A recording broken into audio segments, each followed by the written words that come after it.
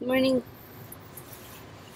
I've been busy working on some awesome projects in the last week, and haven't had time to do any reading really. But this morning, being October 27th, it's the year anniversary of the raid of Treaty Camp at Standing Rock, and this time 1 year ago, I was still en route, and my prayers go out for everyone who's going to be reliving being present on the ground both those days, working to stand for sovereign rights and working to protect the water and working to protect the land for coming 7 generations.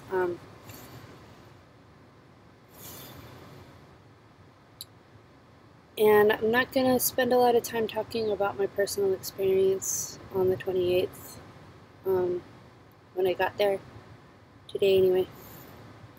But this morning I'm reaching out because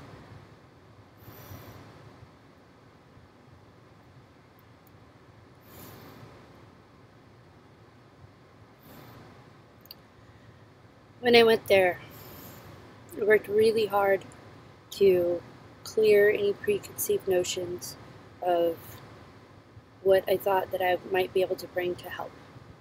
I brought donations based on carefully reviewed lists and conversations with people. I had just come out of an Indigenous Studies program, an interdisciplinary one called Resource Rebels, Environmental Justice Movements Building Hope. And so I had literally just finished independent learning that continued that program for me for a year. And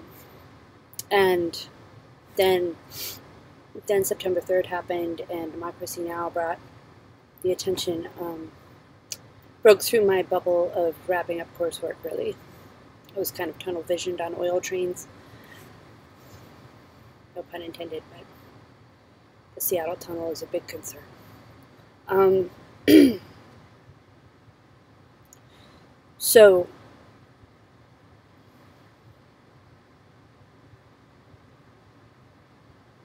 But after that day, that was all I could think about. It was all over Facebook, and it may not have been everywhere, but it was everywhere in my mind. And when I arrived in late October, after I was able to communicate with my clients at the time, 2 of whom were, the second of which was a grant-funded project for the conservation district in the area that I'm from. And I had just completed a project for the Skokomish Watershed Action Team, a brochure update that looks like it may have worked to help them gain further funding needed. It's a really good story, and I may share some of that as an example of work. Part of what I've learned in this last year is how to get out of the way, how to listen, how to stay quiet, and recalibrate what I think I know, and recalibrate what I think I have to offer in terms of effort and work quality. My background includes 16 years of marketing and communication work, 9 years of which were in commercial marketing for one of the top 10 Fortune 500 companies in the States, and with international distribution. I worked in a packaging graphics department and worked with all kinds of projects, anywhere from touching 10 to 18 projects a day, responding to 36 different departments. I'm really good at thinking and responding to a diverse group of people, and I decided in 2014 to devote my life and energy to turning that ability around to protecting the planet. And I see sovereign people as the guardians of the regions of the planet that they have always lived upon. And when I went to Standing Rock, I held that in my heart and tried my best to get out of the way with what I thought I knew. And it took me a while to get on board with Oceti Sakowin Camp Media. I was not able to get a standard media pass by the time I got there, and I could empathize with the reasons why. Because the sovereign narrative needed to be told by sovereign people, and as it was, and as that continued to play out over this past year, it was a good call. When I came on board with that media crew, I made the map. I made the map for camp that helped to orient newcomers to the camp before we reached our maximum population in one weekend of about 14,000 people. By that time, I'd been working in a dedicated way in that crew for a couple weeks and continued to through evac. What I would say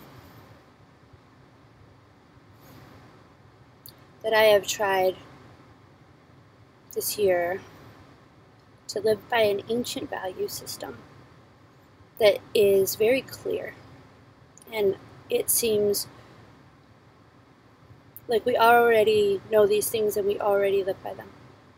The 7 Lakota values, which are the ones that we had listed on the site, and I'll put a link up for that. And I didn't write those. Obviously, I did some updating to that page over the course of my time there. And I found regular reasons to post about those on our Facebook page to align the purpose of what we were doing in the camp with that value system as I was understanding it and as I was being guided by the sovereign narrative from people, enrolled members of local tribes. And so prayer, respect, honesty, wisdom, gratitude, humility. And I find that that I always pause in the 7th one because it's usually the one I need to focus on the most. And because I'm doing this right now, I'm going to come back to that. A little bit embarrassed, but it always happens, so that's how I kind of work with those 7 values, is whatever the 7th one is always the one I need to be thinking about that day. So those are values that we outer world white kids were raised with, I would say, as part of our common understanding of the world, and as our entry-level understanding to any organization, group, community work, job. But out there, I would say that we lived them comprehensively with respect to the community that we were in and the planet around us. It was the first time that I lived by those values, even for that short amount of time, with respect for all relatives, respecting all life as all relatives, that we're all related to each other, and that we need to have that space to hear each other. I've continued this year trying to live within that value system, and I have discovered that in that process,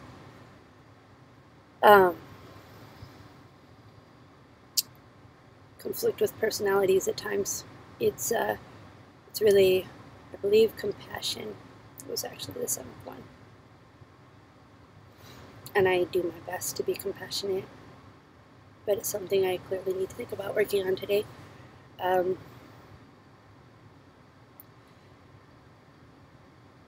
I did hold compassion over this year, and I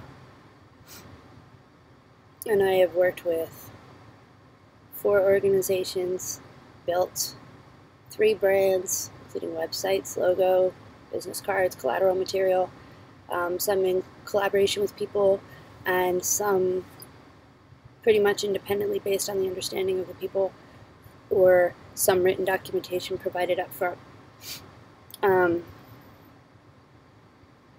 I also stuck to the value of accountability, and I believe, though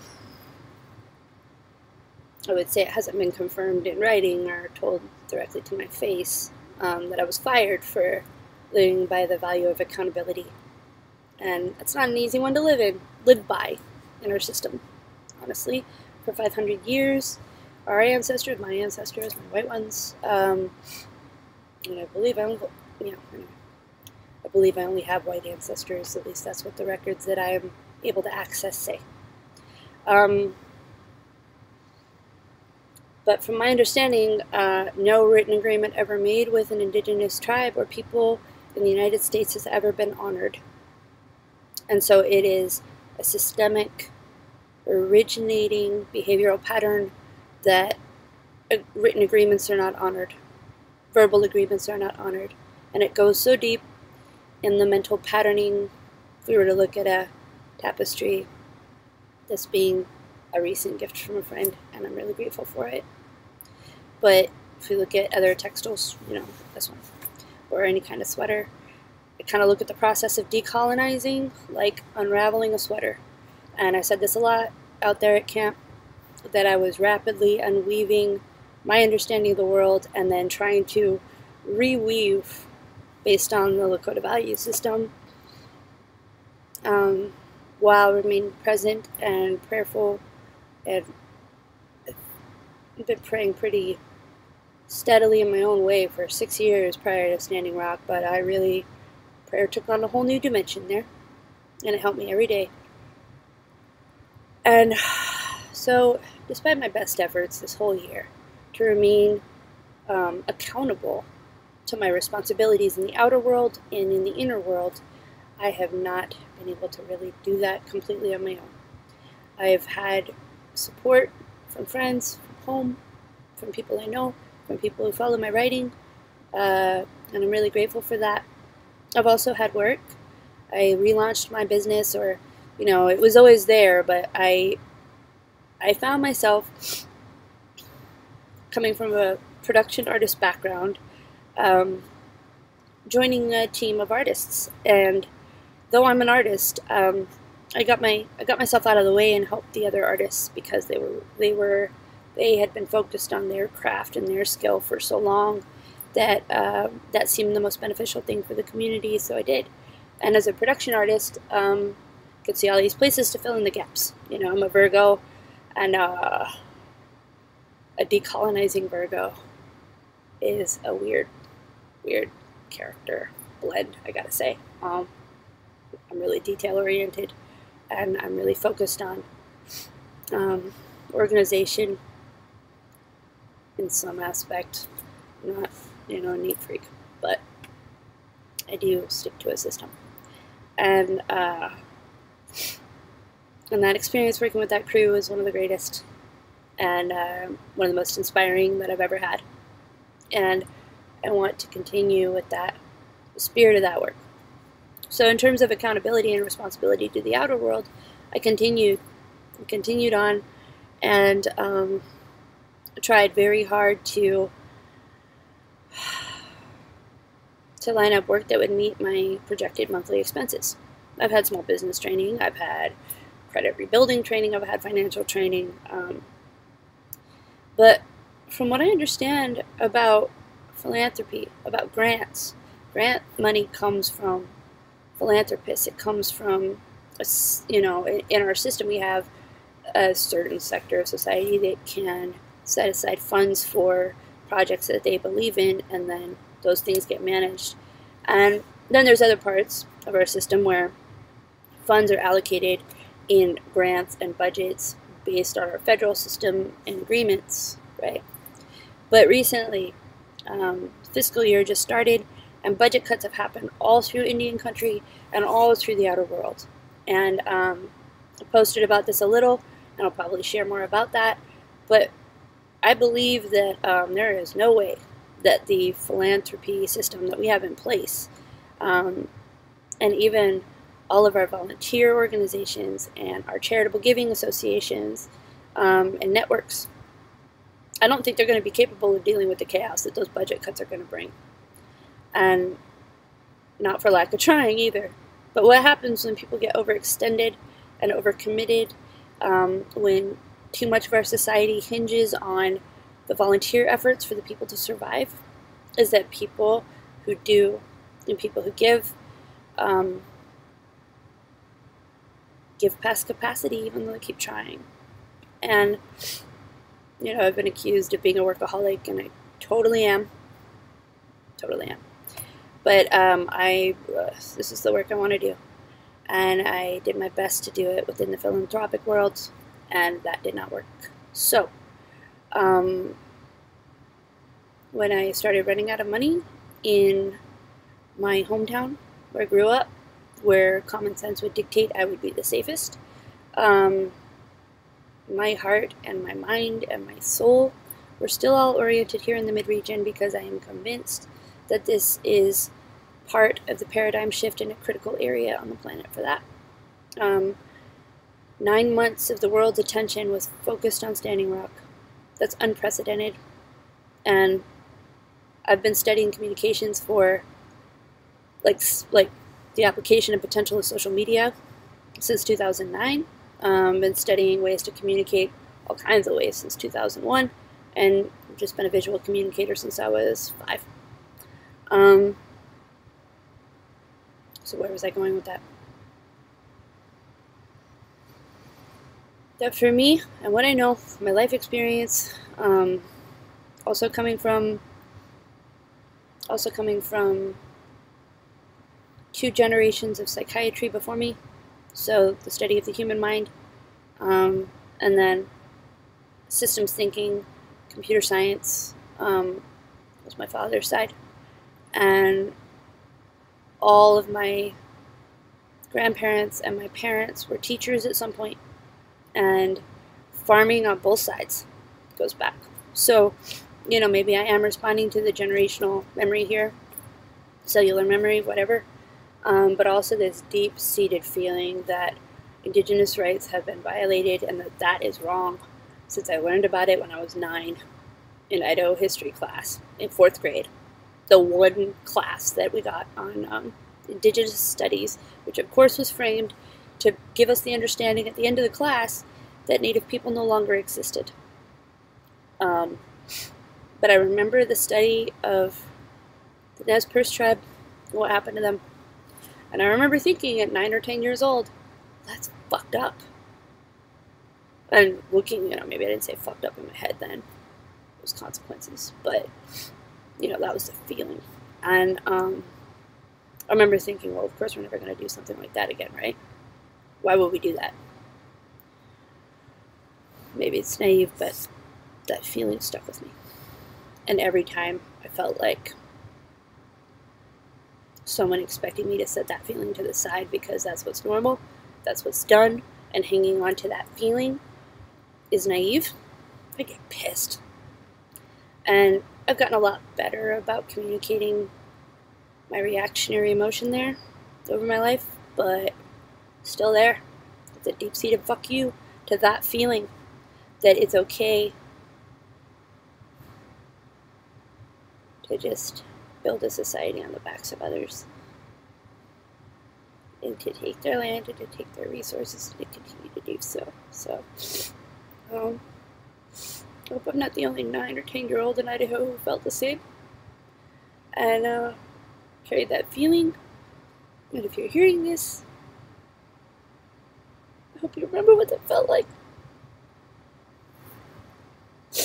Anyway, so I've been trying, and Jesus.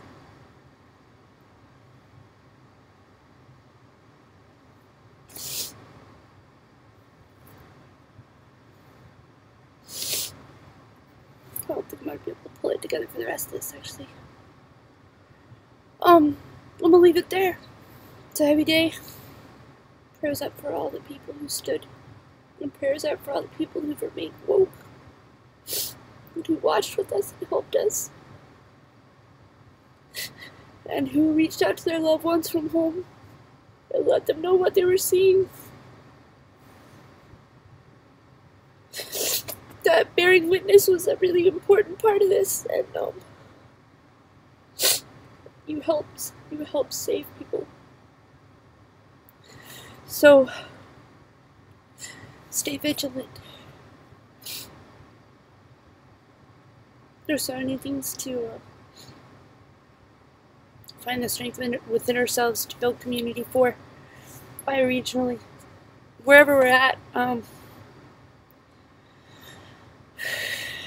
wherever we're at, there is a reason to keep reaching out to people and to keep finding ways to connect with each other and to help and to be compassionate.